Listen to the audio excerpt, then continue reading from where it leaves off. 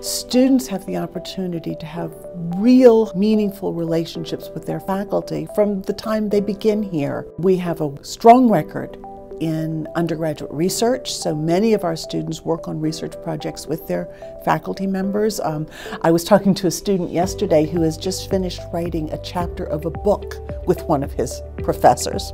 Since JMU is a teaching-focused school, about 98% of instructors are professors and they know how to work with students. They're really experienced, good professors, and they're always here to help you.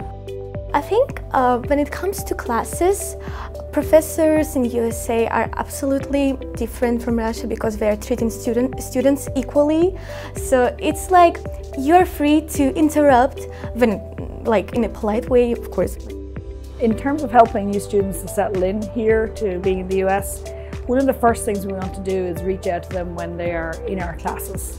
So to try and cover as much as we can about what are the kinds of things they can expect that they need to do, to help them remember things like deadlines and to explain to them how the processes of the university work.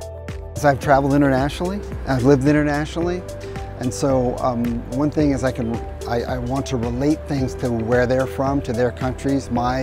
Being a geographer, I know a lot about a lot of places, and so I think being able to relate to students is really important. I find professors to be very, very helpful, especially if you take the initiative to reach out if you need help. They are very understanding, they're very warm and kind.